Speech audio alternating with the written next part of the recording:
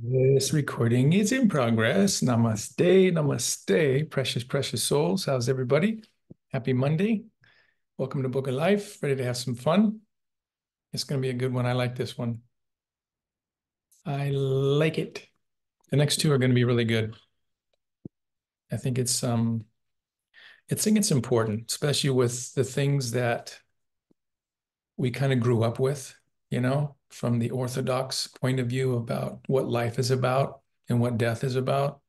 And I think that we just thank God for the spiritual teachers and for the Asturian hierarchy and these great teachers that share with us the truths with a capital T. So, without any more of my dialogue, let us invoke, and then we will have some fun. Go ahead and just relax. Place the tip of the tongue on the palate. Make sure your legs are uncrossed, your hands or palms facing up. Be nice and relaxed.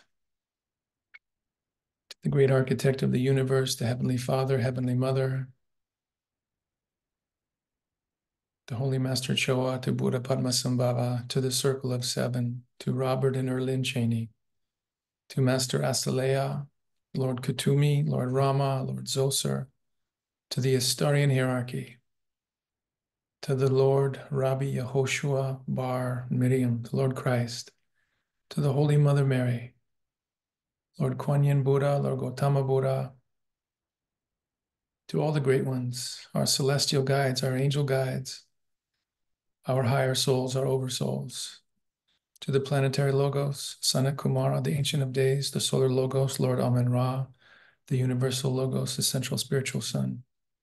We humbly invoke for your divine blessings. May we be a channel through which thy holy ones approach the world. May we be a center for the radiation of thy power.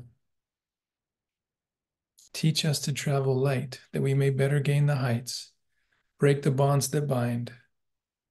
Teach us to give ourselves entirely to thy service, to attune ourselves to thy will. Teach us to lay down the small personal life for the greater cosmic life and to love with the love of God in full faith. Tat tat so. We fully release all unauthorized connections, front and back. Cut, cut, cut, cut, cut, cut.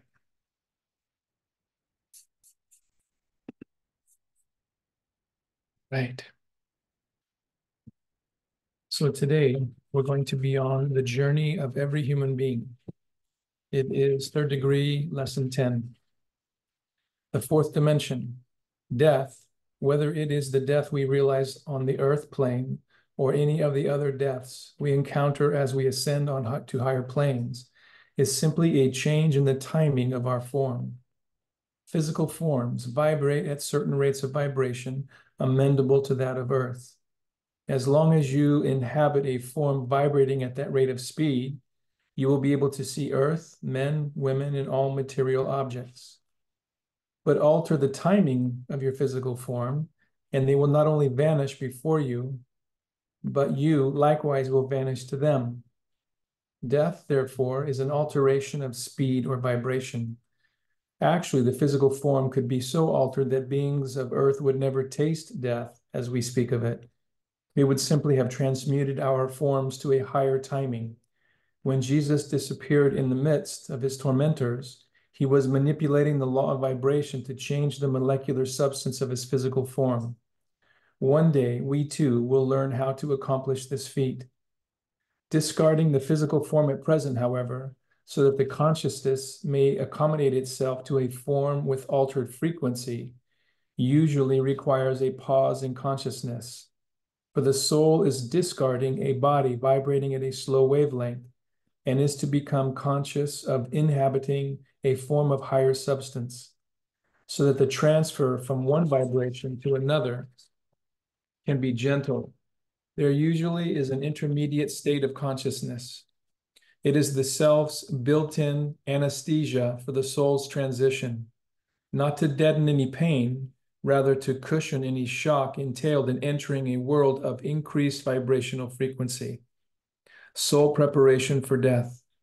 Thoughts associated with death are to most minds dark, foreboding, fear-filled, and dreaded. To a few, it represents a release from pain and affliction, even though they believe it to be a state of non-existence. To many, it means a long sleep awaiting the end of the world, resurrection, and judgment day. Again, to a few, death is simply a word symbolizing a process of transition, a birth from the earth plane and the womb of the physical form into a new and better world with a new and better form. To a degree, it is terrifying to all, for when viewed from our normal level of perception, it seems to be the unknown. Since death is but a natural process, it has an automatic beginning.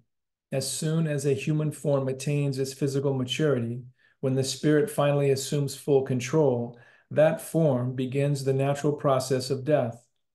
The body does not die suddenly, it only seems to. Although the change is imperceptible, the transition proceeds over many years. The form gradually relinquishes its powers and faculties as the soul within gradually assumes them. Beginning at adulthood, the soul is no longer traveling an involving descending arc as it did in the early part of the incarnation. It has turned toward evolving. It has entered the arc of spiritual ascendancy. Its tendencies upreach toward the worlds of spirit. The normal process of death begins in the physical form around the age of 21, when the form has gained its physical maturity and fulfilled its etheric pattern. The mind continues to unfold, to grow, to mature, enabling the personality to become older but wiser. As maturity advances to old age, the physical form succumbs to subtle natural changes, just as the soul prepares itself for another incarnation on earth prior to its birth in the physical form. So does the soul require a preparation for death and withdrawal from that form. Birth is far more than issuing a physical form out of the mother's womb and into physical manifestation. True, the first breath begins the inflow of the individualized life stream at that time, but the soul does not complete its union with the personality before the 7th year and is frequently still in the process until the 21st year. The preparation for withdrawal of the soul also takes place gradually. The aging body only indicates that specific changes are occurring in the corporeal organism, the better to prepare the soul for its coming sojourn into a higher life. The hidden blessings of seniority. Old age is a great deal more than the slowing down processes of the physical form. These are only outer indications of an inner process. When this inner graduation begins, the physical organs react accordingly. The soul, continually developing and expanding its faculties, begins to extend them as intuitive feelers toward the higher spheres. It is the gradual strengthening of the soul which causes the apparent deterioration of the physical form, for the soul is taking unto itself the vitality it once shared with the body. As the soul begins to absorb more and more of the vital energies necessary for its unfoldment and withdrawal, the body reacts to its decreasing supply of life force. Atom after atom slips away in an imperceptible emanation from the physical body, like slow falling sand in an hourglass. Instead of being replaced in the physical, these departing atoms are transmuted to take their place in the soul body. It should not be thought that this spiritual body is something apart, awaiting somewhere aloft our time of demise. It is a body of atomic essence, even now permeating the physical form. The two are coexistent. Every experience of the mortal influences and molds the spiritual form within. While the physical requires food and drink and warmth and shelter, the spiritual form finds its sustenance in nurturing thought force. If the desires are of the more harmful or negative sort, the atoms will form a shell of astral darkness over the soul. If the thoughts are beautiful, the astral form will shine with a starry radiance. Its food is purity, goodness, truth, and wisdom. Therefore, though one be wealthy materially, one may be poor in spirit. If one would nurture the spiritual to perfection, one must seek education and instruction in spiritual things. With the gradual transmutation of the physical atoms, the body slowly becomes incapable of performing the office required by the spirit. Often old age turns into senility. The faculties of intellect which were once alert become weak, clouded by both physical and mental decline. The brilliant alacrity, once in evidence, departs. It is usually true that the older one grows physically, the more one grows in spiritual perfection. As the flames of earthly passion abate, the dying embers kindle the fires of a new love, that of the spirit. The debris of a lifetime drops away. Old hates mellow, old ambitions fade. Many live among the memories of bygone years in their normal waking consciousness, while their spiritual consciousness unfolds like a rosebud opening into full bloom. The deterioration of the physical form only indicates the vitalizing of the inner spiritual form. Even though one may be outwardly unaware of one's inner spiritual expansion, and even though the physical self only exhibits senility and loss of mental acumen, still the inner awareness is tending heavenward. The universe does not itself become more universal, nor does infinity become more infinite, but the intuitive faculties often perceive a gradual expansion of psychic awareness. Those who die in the prime of life, possessing the firmness of beauty and beauty of youth, sometimes require longer to build an equal beauty in the spiritual form. But to grow old in physical age is usually to grow into spiritual youth. Physical challenges are not reflected in the spiritual form. If there are challenges, they are of the soul. Many a plain exterior covers a spiritual form of exquisite beauty. Good thoughts, good deeds, and a search for wisdom confer blessings and grace upon the spiritual features. However feeble and physical, however old and wrinkled, the truly good are always spiritually beautiful. To witness the birth into spirit land of these souls grown beautiful is to witness unexcelled rapture. Once the consciousness has passed beyond the claim of the cerebral atoms of the physical brain and the spiritual form floats poised above the aged frame, how sweet it is to witness the unfolding spiritual consciousness inhaling the atmosphere of the spiritual world, to see awareness steal back over the features, that first bewildered look of astonishment that everything seems so real, so substantial, so natural. Frequently, it is difficult for the liberated soul to understand that there has been a transition, the rapture of the second birth. Many think they are experiencing a vivid dream. They realize they are very much alive, that their bodies are perfect in structure and function. They hear with their ears and see with their eyes and speak with their lips. They behold friends who had previously crossed the crystal river. Yet it sometimes requires a fleeting period of time to become fully convinced that it is not all a heavenly dream. Once conviction becomes certain, the joy of reunion is beyond human description. Before I formed thee in the womb, I knew thee, the cosmic clock of destiny. Before your last physical birth, while you still resided in the realms of the unseen, you yourself decided that it was time to make another journey to earth. I write now of Astarians and spiritually advanced souls. And at the time, you knew the highlights of your mission. You also knew how long you would remain. The timing of your coming and your future departure were set on a great cosmic clock, not a clock as we know it, but a built-in timer in your own cosmic nervous system, a timer set to affinity vibrations. For whom the bell tolls.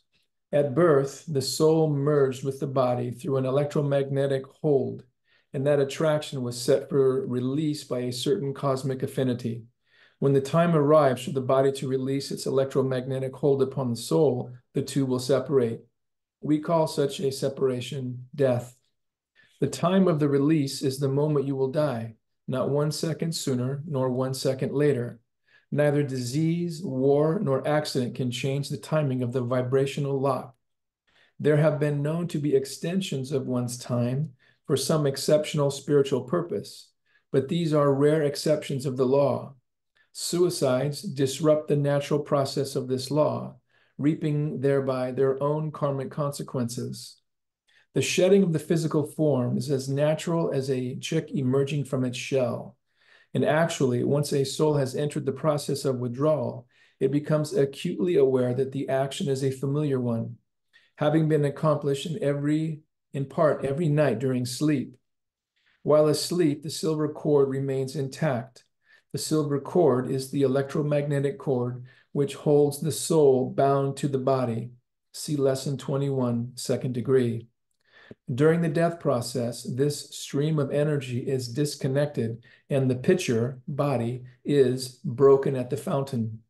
It can no longer contain the pranic life principle.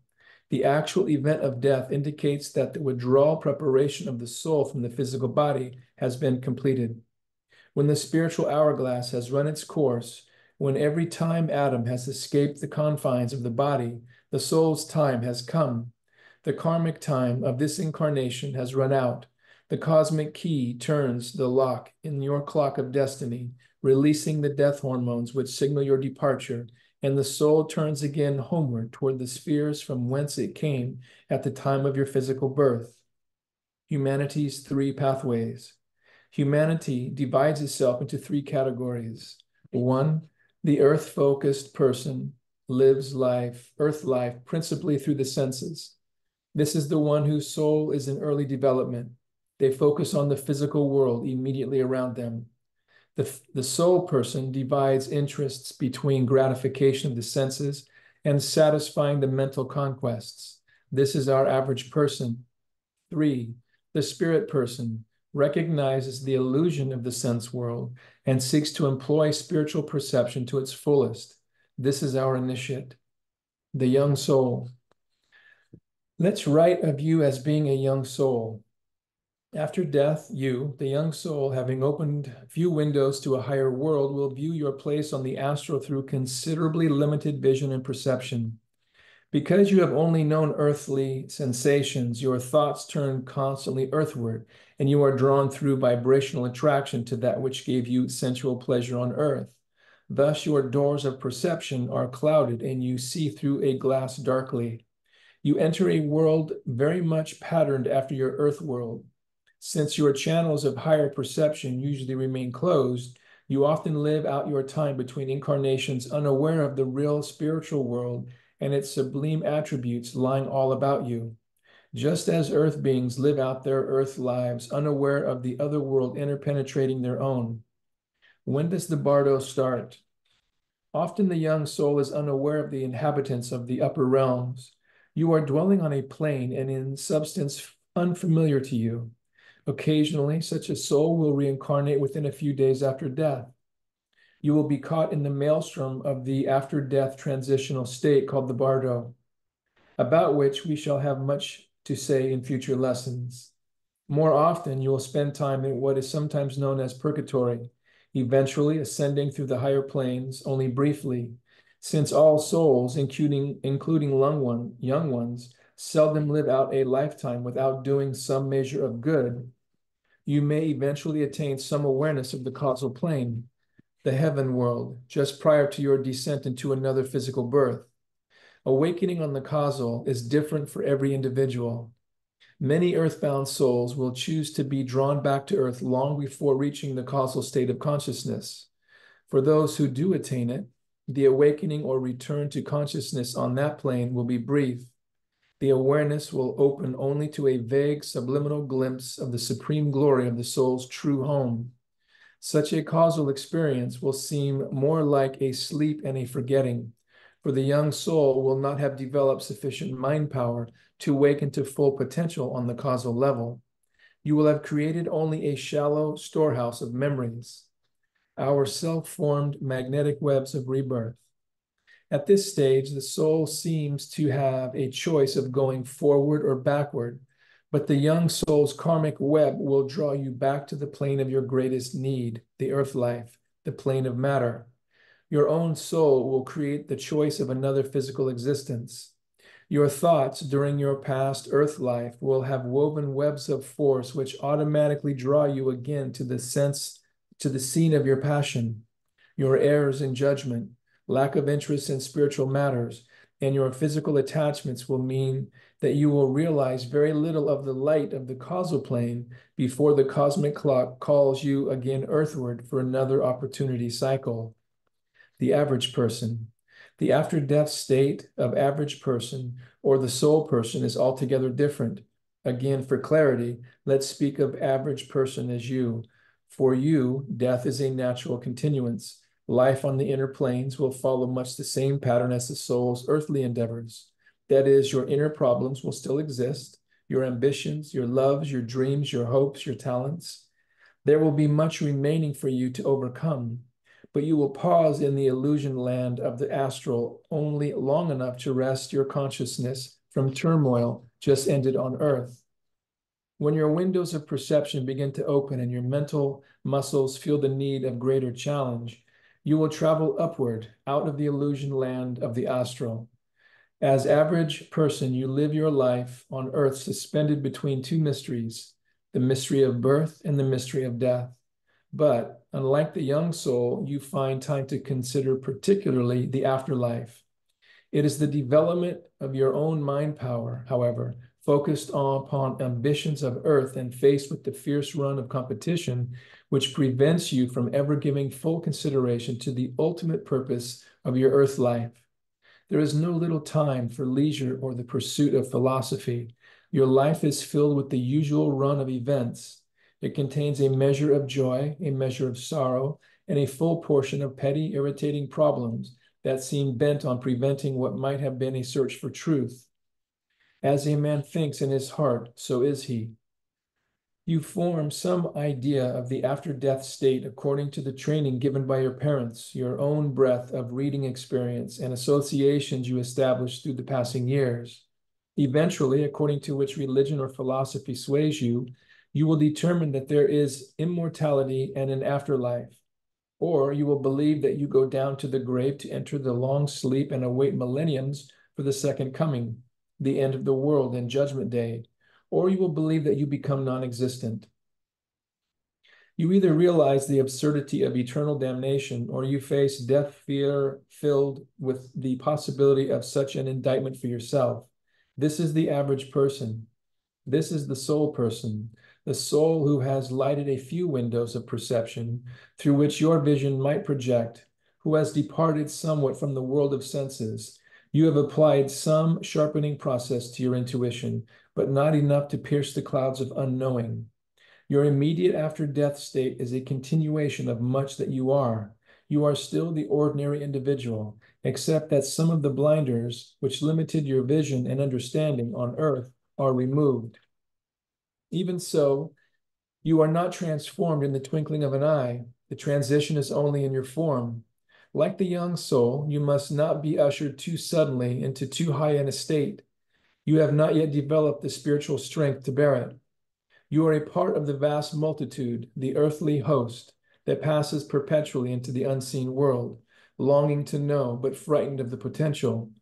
You will remain in the limited consciousness state of the astral, so that you might rest in a world very much like your earth life, only until your awakening spiritual perception feels the need of wider horizons. Then your own soul development will take you higher. Your advancement will be gradual as your spiritual awareness increases. Look now to eternal qualities. In your wider, larger world, you discovered that your mind is the focal point of your being. Having discarded your form of flesh and blood, your mind is no longer harnessed by the brain cells and the intricate web of nerves constituting the cerebrospinal system through which you communicated on earth.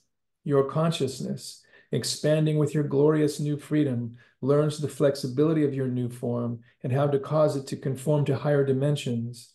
Because you did develop soul qualities, your tenure in the unseen realms will be mostly in the realms of the soul, removed from the lower planes of the young soul. In this land, again, the soul perceives only through the windows it has opened during its earthly sojourn. You will see beauty all about you, for your beauty is all that exists there. But you will see only limited versions of it, since your own perceptions are limited. Blind persons of earth see not earth's beauty, not because the beauty is lacking, but because they do not possess the faculty to perceive it. So is it on the soul levels of the high astral. You will perceive beauty to the degree that your mental blinders have been removed. But let us consider the soul person who has opened wider doors of perception. You recognize yourself to be in a new world. Entering the lower mental plane, you become aware that your form is somewhat changed. The soul's metempsychosis. You might be compared to the butterfly who retains some portion of its caterpillar form. There are many similarities between the soul person's old and new forms, yet surrounding the new are billowing colors, lights, and shapes. Just as the form of the butterfly takes on different shapes and hues and colors, so does your new mental form. It will assume symmetry and color according to the influence of the soul's karmic past. Thus, it may transcend Earth's most indescribable beauty, or it may assume bizarre or grotesque patterns, according to the thoughts that have dominated your deeper consciousness. You will discover that you no longer see simply through the eyes, but with the entire form, that you no longer hear only with the ears, but must adjust your consciousness to accommodate thought waves that strike your entire form. You quickly discovered that on this plane, the mind and its power far transcends that of form. Here, if you would accomplish great things, you must control great mental power. You must learn not only how to project it, but how to manipulate it for your own creative happiness. You must learn how to accommodate your life according to the flow of thought waves, for of these is your new world constructed, realizing the substance of thoughts. In appearances, this world somewhat resembles that of Earth, except that its solids seem fluidic enough to respond to mind power. You quickly become aware of the law of vibration, for upon it will hinge your well-being. On this lower mental plane, the intense emotions are given life force. That is, if you love someone deeply on Earth, that love will be immeasurably enhanced on the mental plane. But the same is true of hate. If you had an old enemy on Earth, when you both arrive in the other world, the emotion of hate will inevitably draw you together, and there, unless you have learned to transcend such a negative emotion, you may engage in a mental battle, much as you would a fist battle on Earth. Thus, in this world, the soul person again knows pain, but not the pain experienced in your physical form. Your pain is that which can only be experienced in the mind, sorrow, not connected with grief of earth, a spiritual sorrow. This is why the teachers invariably instruct disciples to work through and express in some healthy way all their emotions. Learn to express your anger, your sadness, your hurt in ways that will move you forward and that have the best potential for moving the relationship forward in positive ways. Do not deny your feelings, but make every effort to learn healthy ways to identify and express them. For emotions unexpressed or poorly expressed can lead to stunted emotional growth, physical disease, mental and emotional unbalance, negative relationships, and living a life of bottled up anger, resentment, and low self-esteem and hatred towards yourself and others. Never, never, never hate. If you cannot love, try to develop true neutral detachment after sending the person light, for hatred will establish an electromagnetic attraction between yourself and the hatred one that must be overcome later on the mental level, a karmic tie. This is why forgiveness becomes so important on earth.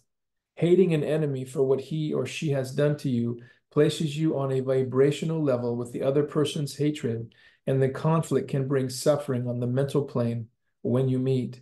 For meet you will, eventually, inevitably. If you can forgive while yet on earth, you will have learned a supreme spiritual lesson and then severed all ties if that is what you choose. If your enemy continues to hate you and you do not respond with a like emotion, that hatred can do you no harm. It will only turn again upon the sender. It becomes the other person's problem, not yours, which brings to memory a meaningful story, humorous but extremely apropos. An elevator operator observed that two particular gentlemen boarded his elevator each morning simultaneously. The same one invariably spat upon the other, whereupon the injured one always withdrew his handkerchief and patiently wiped his face. He never became angry, never seemed insulted, never engaged in retaliation. Finally, the bewildered operator, unable to withhold his curiosity, inquired of him why he so silently endured such indignation. "It's not my problem," answered the wise man. "I have only to wipe away a physical symbol of his hate. He has to live with it." And so it is. The one actively engaged in hate is the one with the problem.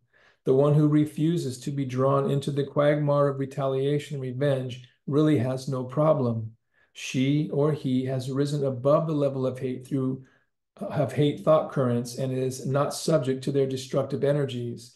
If you, in turn, are the antagonist, if you are caught in the web of hate or revenge, or have committed some wrong against a fellow being, seek that person out and ask forgiveness. If possible, make amends in every self-respecting way you can while still in the physical form. Else you must face him or her someday on the inner worlds and make right the wrong. What goes around comes around. Retributive justice inevitable. You cannot escape such an encounter, for you owe a debt of retribution and it must be paid. It is far easier to level such karma here on earth. Sooner or later, you will discover that you can attain no greater heights over there until you have sincerely asked for his or her forgiveness and have performed any reasonable task consistent with the level of offense to obtain that forgiveness. If, following your sincere asking and the accomplishment of such a task, if one is appropriate, the other person still refuses to forgive, the problem then lies with that person and not with you. That person will then be held accountable for hardness of heart and lack of forgiveness. You have no control over whether or not that person will forgive you, and your spiritual growth will not be held up if sincere forgiveness was sought but was simply not forthcoming. Therefore, ask forgiveness now, the sooner the better. Try to leave the earth plane with your slate clean, with no penalties of unforgiveness marked against you, and sincerely forgiving all those who have come to you with a similar request. Pain and pleasure. The point at hand here is, does one suffer pain and pleasure, happiness and despair on the mental plane? Not of the form, but of the mind. Here, however, you quickly become aware that if you do not think right, you create your own mental suffering. Despair brings its own rewards, and love the most inconceivable bliss. The soul on this plane can experience love far beyond the ecstasies of earth, and we shall present special teachings concerning this in future lessons. It requires not much time for the soul person on the mental level to spread your wings, or, in other words, expand your auric forces. You learn that if you would be happy here, you must radiate happiness to others. If you do not wish conflict in your own life, you hasten to cease causing it in the lives of others. And here one begins to understand the true transcendency of love and the qualities and results of this superb emotion. Once one has attained this understanding, life becomes beautiful beyond words to express. What goes into the bank comes out. Because you did not complete the perfection of your true spiritual form, the causal body, the law of karma will eventually attract you into a new physical embodiment, responding to the magnetic pull of unfulfilled desire atoms. The average person will eventually experience an intense longing to return to earth for another physical existence. The peace and contentment of the higher world grows tedious. You recognize no progress, no challenge. You see about you surroundings that resemble those you knew on earth. Yet there is no cause for struggle, never a conquest to be met, since by now you will have outlived your purgatory and are purged of personal impurities. But even with such seeming freedom from necessities, the soul becomes aware of extreme limitations. Such freedom from necessities does not bring freedom from desires, and with the opening doors of awareness, you yearn for some kind of struggle, the contest of challenge, some ecstasy of reward to be experienced. Freed from the heavy bonds of flesh, you have increased mental power through which will come the awareness that while incarnated, you did not take full advantage of opportunities offered. You will innately realize that you cannot ascend higher until you have mastered the inner conflicts created while incarnated. Knowing you will be striving under insurmountable handicaps if you attempt to progress into higher octaves of consciousness until you have better fitted yourself for such heights, you will voluntarily turn again earthward for another incarnation. You subconsciously realize that you must descend in order to ascend, that your re-entry into the world of matter is necessary for further progress. You know another incarnation will offer the opportunity not only of overcoming your remaining unevolved tendencies, but of gaining increased spiritual stature. Another life on earth fills your greatest need at this particular time in your spiritual evolution. Sometimes, too, you choose to incarnate without touching the sublime heights of the causal. The soul who does ascend into the land of the flame awakens to an awareness limited again by its spiritual perception. Here you will unite in part with your own overshadowing divine spirit. You spend your brief time on the causal plane in agonies of contemplation. You will be able to enjoy only your own allotted reward of joy, ecstasy, intense delights. But to the extent that your soul is capable of absorption, you will know yourself as you really are. It is not possible for the earth mind to conceive such experiences as occur on the causal plane, for it is not your normal level of consciousness. The soul tastes of heaven to the exact proportion that it gave it to others during its sojourn on earth. When you have reaped your harvest of just rewards, you will turn towards the world of matter again to assume a coat of skin, the best of all God's planes to offer the soul a challenge for rapid progressions. One well-lived incarnation in matter can attain 1,000 years of heaven for the soul, and perchance even true liberation. Initiate. Many are called, but few are chosen. Many are called into rebirth, but few are chosen by the unseen hierarchy for discipleship, adeptship, and initiation. The initiate differs from the masses. You are an Astarian initiate. Like other true spiritual seekers, in your memory field, you retain an awareness of the spiritual world you have left, and you will seem a stranger here. Innately, you realize that your true home lies up yonder, that you have come down here to fulfill some special mission, and you will retain either directly or indirectly, consciously or unconsciously, an open channel of inspiration to the higher realms of light. Such a soul has come to serve the cause of Earth's entire evolution. Your life is a living effort to make the world a more heavenly place. You know no fear of death, for you recognize it for what it truly is. You look to it as life's greatest adventure, and when you pass through death's portals, your beautiful soul will bypass the illusion land of the astral and the lower world of the mind. If you choose, you may proceed straight to the causal plane, the true home of the soul. For the disciple, the adept, and the initiate, death becomes an open doorway to regions of glory. You too may remain near earth, not from necessity, but because of a great unselfish love or an unfulfilled longing to complete a mission of spiritual service.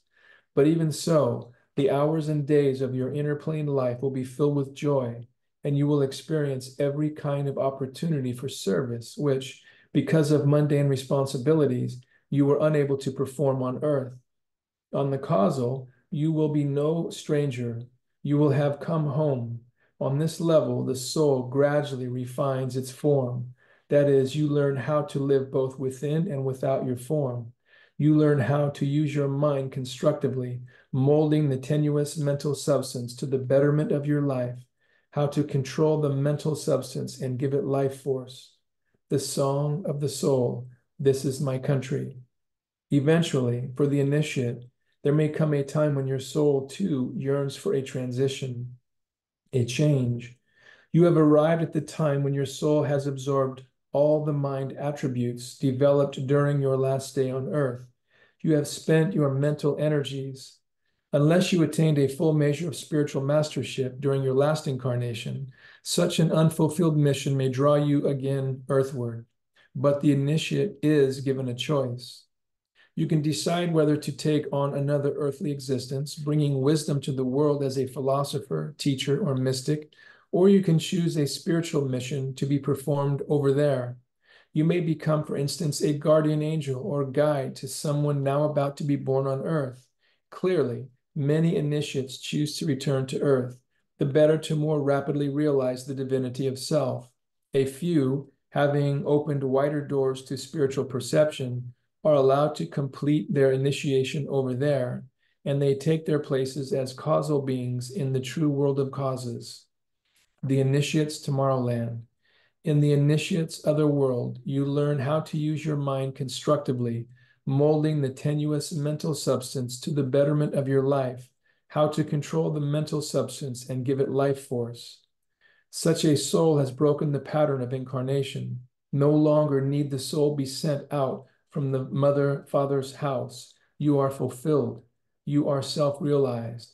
If you descend again to earth, you will come of your own free will to accomplish some spiritual mission that will uplift the whole or some portion of humanity.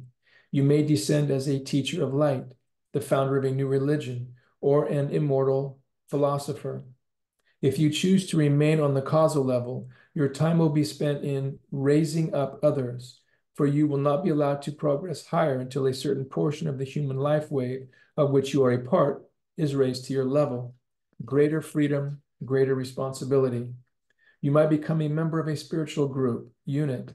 Such a group consists of several souls, each existing on various planes of consciousness, until every soul on this particular spiritual tree has been lifted to its causal level. It will not ascend into higher realms of light.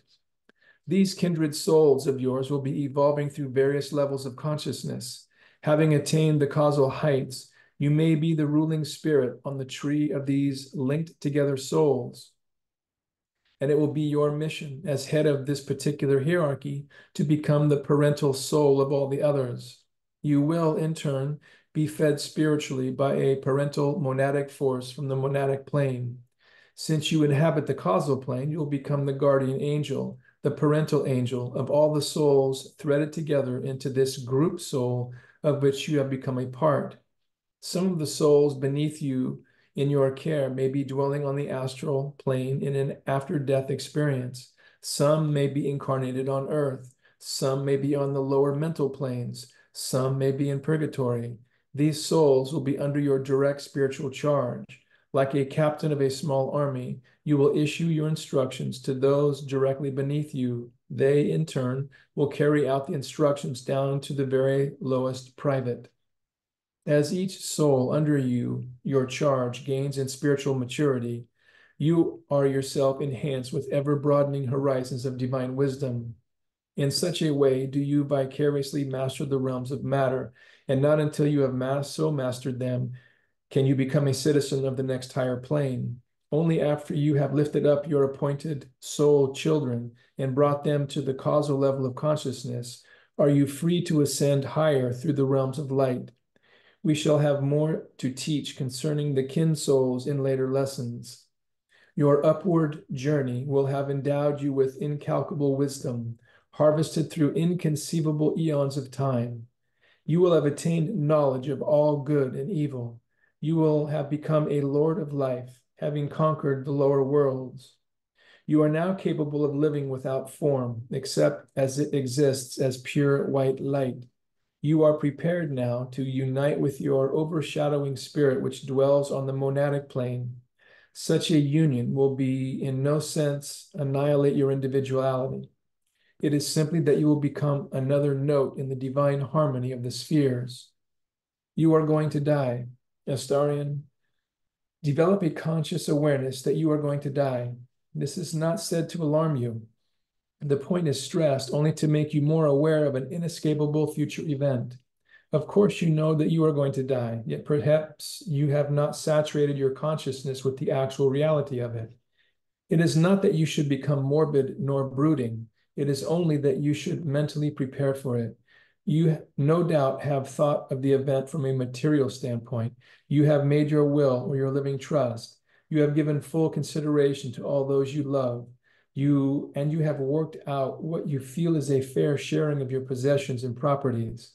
You may have made worthwhile charitable bequests or trusts to deserving institutions, but have you prepared your own self? What have you willed to yourself? What will be your spiritual legacy?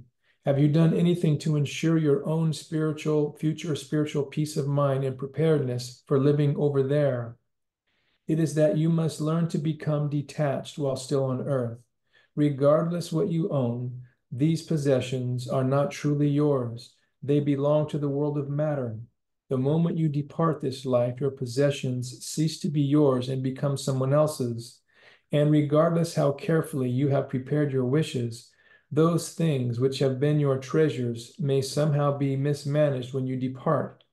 But what difference does it really make? Learn to think in terms of eternity. What will it matter 100 years from now? Learn to possess without being possessed. Keep your eye upon the rainbow and not upon the gold. Learn to let go of your possessions. Enjoy them to the hilt. Acquire as much as you wish, if that makes you happy, but never allow yourself to become attached to things of earth. For the things of earth are earthly, and the true you is spirit. Such attachments will distract you from your true spiritual goals. Therefore, let go. Realize, too, that you are actually more at home in the higher octaves of vibration than you ever were in the body. It is on the earth plane that you are really are a stranger. Through the eons, you have spent far more time on the inner planes than in the outer earth life. Many accept eternal life academically and intellectually, but have not truly grasped the full significance of its utter reality. When you do, when you consider that you enter and leave numerous organic bodies in the full sweep of your eternal journey, death assumes its rightful place. The dread terror subsides. Old age fails to frighten you, and you even experience illnesses with less apprehension, practically practicing peace. You learn to live every day to its very fullest and best. You cease to fret and despair over lost opportunities, for you sense that they will come to you again. You count each incident a lesson learned. You set your spiritual sights upon a star, and you absorb a full portion of its light, but you do not hold it. You open your portals to let it flow through to others. You learn to hold in the center of your consciousness the perpetual thought that you are immortal. You live with it, sleep with it, eat with it, never letting it fully escape from your awareness. You draw closer to that infinite being we call God, the Father, Mother. The fear orthodoxy would instill in you slips away. You no more think of fearing God than you think of fearing your most beloved spiritual teacher. You feel an inner poise pervading your entire being, an indescribable basic peace of mind that underrides every thought, every action. Life becomes the great opportunity and death the great reward.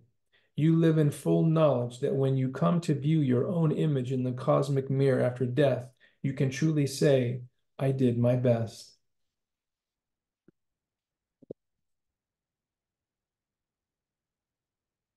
And there goes third degree, lesson 10. I really like that. You know? How's everybody doing? Good? Good, good, good. All right. Well, before we will end on the April blessing, and we'll do some healing in preparation for Wesak that's coming up. So just go ahead and just relax. Connect, make sure the tip of the tongue is connected. Arms and legs are uncrossed, palms facing up. To all those that we have invoked to,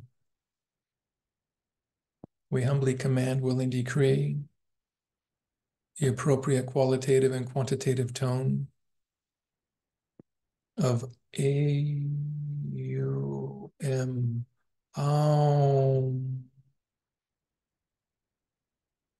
emanating from the central spiritual sun to touch all on this call,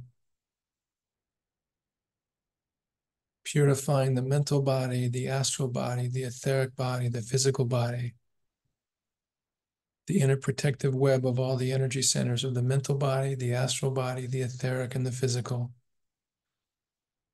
Releasing all resentment, all anger, all frustration, all greed, any low self-image, low self-esteem, poor self-image, poor self-esteem. May these be purified. We completely forgive all those that have injured us spiritually, mentally, emotionally, physically, sexually, financially, or in any way through thought, word, or deed, knowing or not knowing.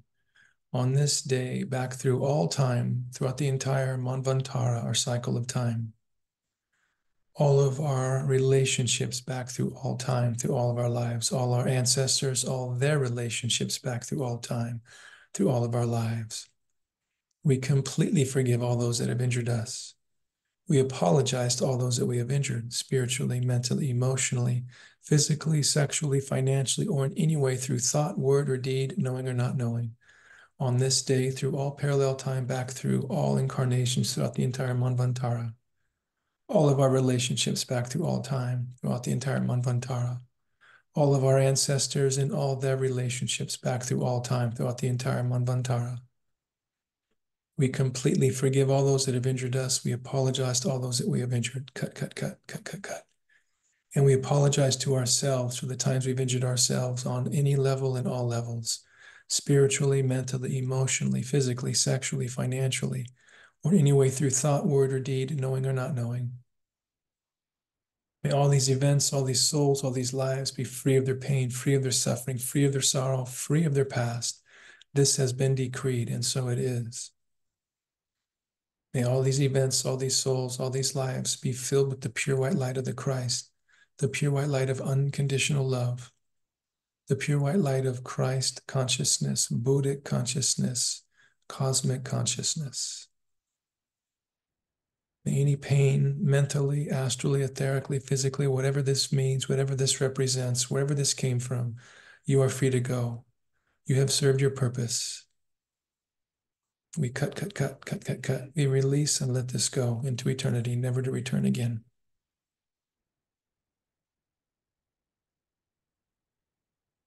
May the light of the infinite being enfold you in its protective aura.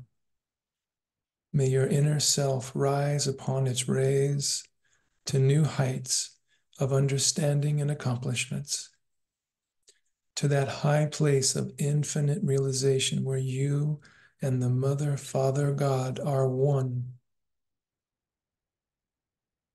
Let the infinite realization where you and the Father, Mother, God are one manifest spiritually, mentally, emotionally, etherically, energetically, and physically, atomically and subatomically, into every cell of the body and the space surrounding every cell, into every atom and the space surrounding every atom. Unconditional love. Let the finite horizon of life, which I now view, become resplendent with the new vision of life eternal, which lies before me. Let the song celestial become my personal hymn. Tatatso, tatatso, tatatso.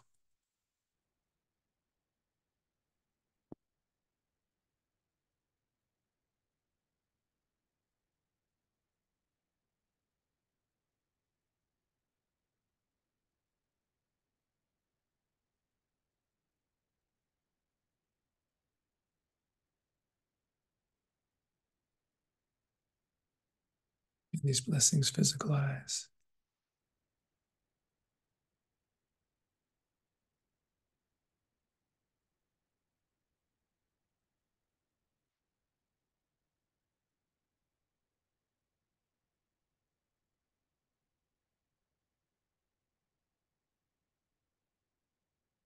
How does that feel?